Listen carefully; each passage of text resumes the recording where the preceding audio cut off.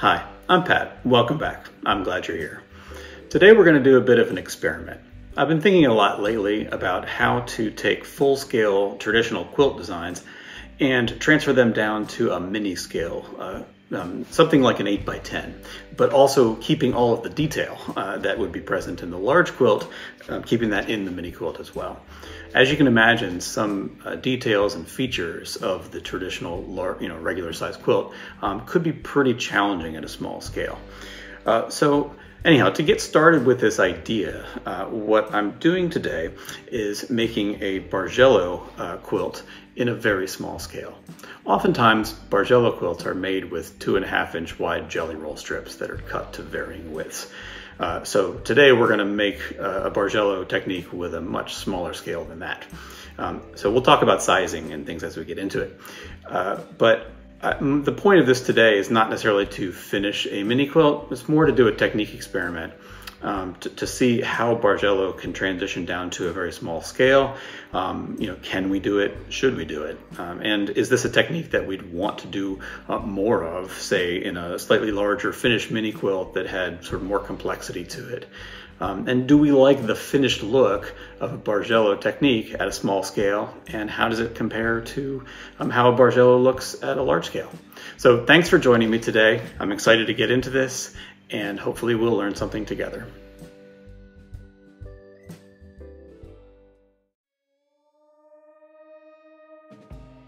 The first thing I need to do is choose some prints that I like together.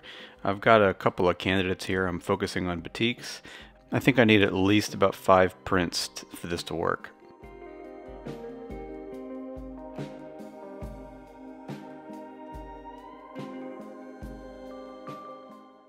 Here are the 5 I chose in the sequence that I'm going to use them. Each one has a little bit of color from its neighboring print, so that way they transition smoothly. These have been sitting in my scrap box, so they need a little pressing before I can use them.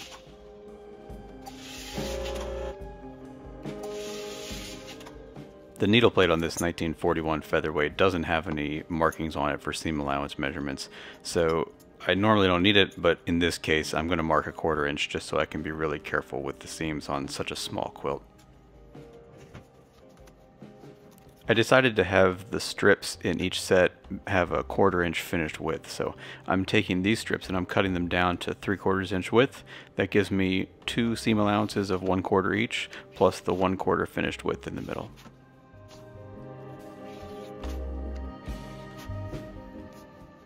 Some of the strips are longer than others, so for the shorter ones I'm joining them together with a mitered seam just to get some extra length.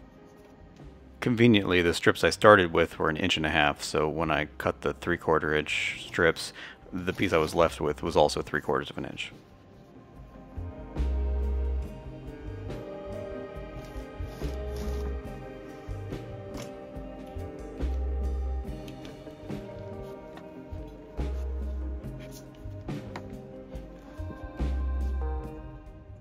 Now I'm starting to join all the prints together to make the strip set, so really all I'm doing here is taking all 5 strips and sewing them together lengthwise.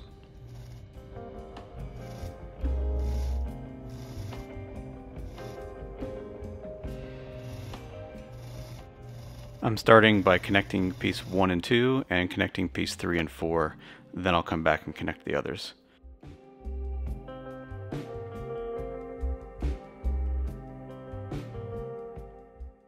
I know I'm going to wind up with a lot of bulk with the seam allowance on such small finished widths, so I've decided to press all the seams open just to help a little bit. Now I'm joining piece 5 to piece 3 and 4.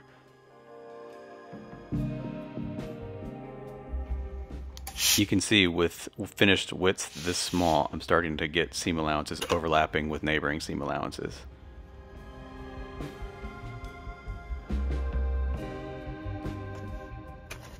The last seam to sew is connecting piece 2 and piece 3. That'll get all 5 prints together.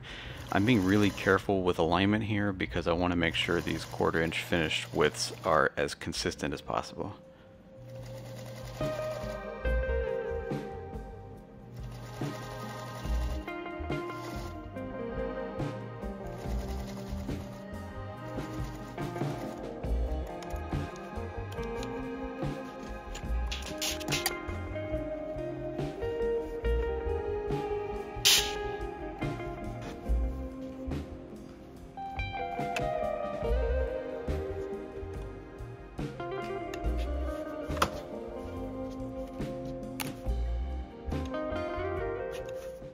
Okay, here's the finished strip set with pieces 2, 3, and 4 at their finished 1/4 inch width.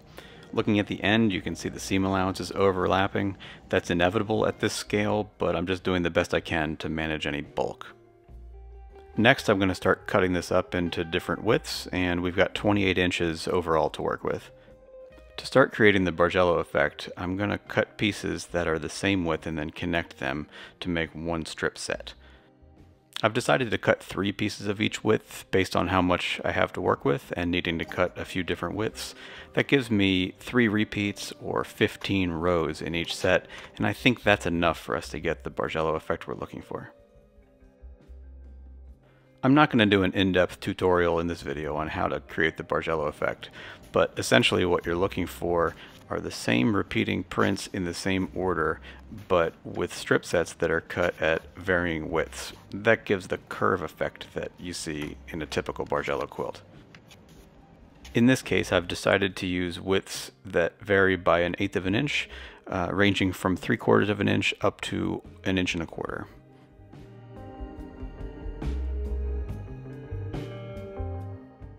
Here are the 5 sets that I've made, and the widths decrease by 1/8 of an inch going from left to right. In a Bargello, each row has its prints offset by 1 relative to its neighbor, so next we're going to start shifting some prints from the top to the bottom of each row to create that effect. I'm just going to rip some of the existing seams to move pieces from the top to the bottom. On the thickest piece, I'm going to move 4 strips from the top to the bottom. For the next thickest, I'm going to move 3, and then 2 pieces from the third one, 1 piece on the 4th strip, and then the thinnest one we won't move any. And that way each one is offset by 1 print relative to its neighbor.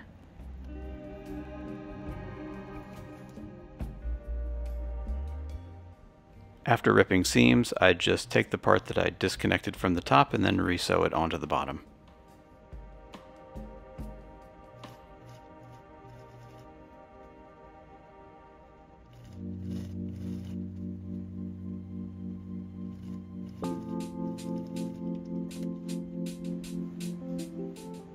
Next, I'm going to start joining these pieces together, and here I have to be really careful about aligning the seams, otherwise the effect is lost. So I'm pinning pretty carefully and sewing slowly just to make sure everything is aligned well.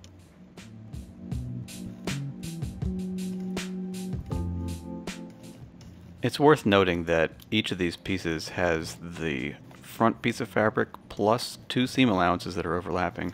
So when I'm connecting these, I'm sewing through typically 6 layers of fabric at a time. I'm going to continue pressing seams open to do my best to minimize the bulk, but at this point I'm pressing 3 layers of fabric in each direction, which is getting a little challenging.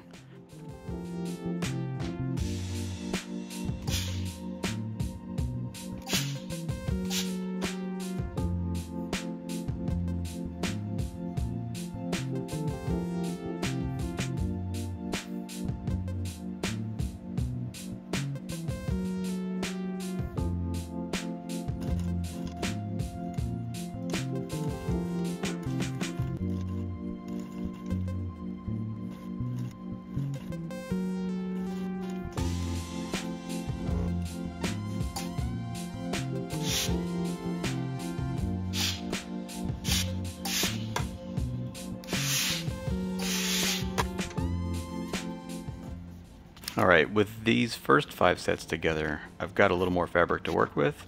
I definitely can't go any thinner than 1/4 inch finished width, so I'm going to add 2 more sets at the wider end. So these will be 1 3/8 and 1.5 inches wide. So I'll make these the same way I did the previous sets and then connect them.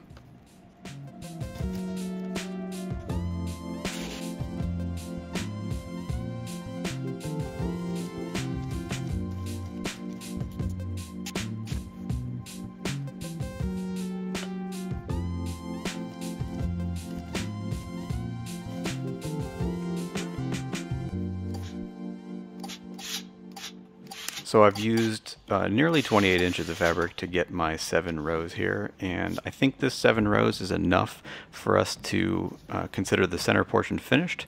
There's enough here to get the effect that I'm looking for and to be able to evaluate this technique at this scale. Even though at the beginning I said this was just a technique experiment, I think I would like to see how this looks with some framing, so I'm taking this darker batik fabric to make a border. I'm cutting a generously sized length of border that's longer than each side, and then I'm going to cut that into 4 strips. The 4 strips are going to be an inch wide, and that's going to give me a 1/2 inch finished width for the border after I account for a 1/4 inch seam allowance plus a 1/4 inch on the other side that will fall under the binding.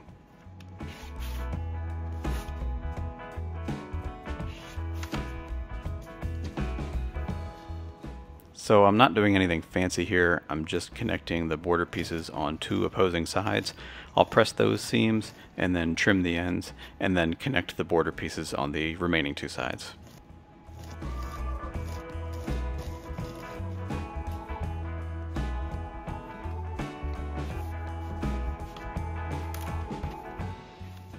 This is a good time to mention that despite the Featherweight being a pretty small machine, it's had 0 trouble sewing through so many layers of fabric at one time.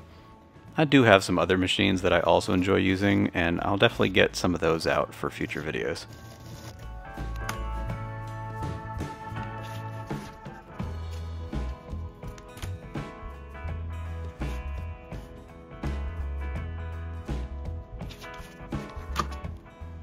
So here's the finished piece for today. I think the border definitely helps. Stick around, I'm going to talk about some of the questions that I posed in the beginning of the video.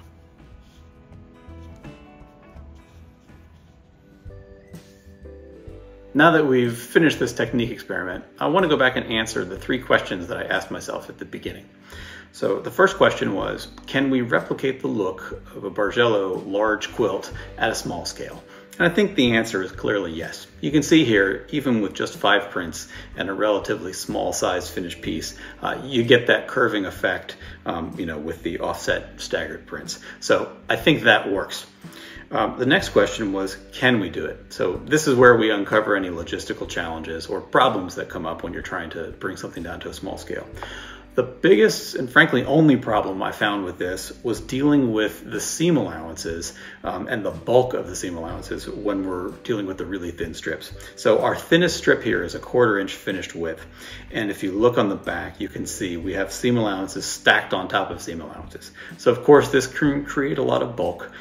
So as long as you're okay dealing with that, then there's no reason we can't make this technique at a small scale like this. Keep in mind that you don't want to go any smaller than a 1/4 inch finished width on any of your strips, or else you'll have nowhere for those seam allowances to go. And the last question we asked was, should we do it?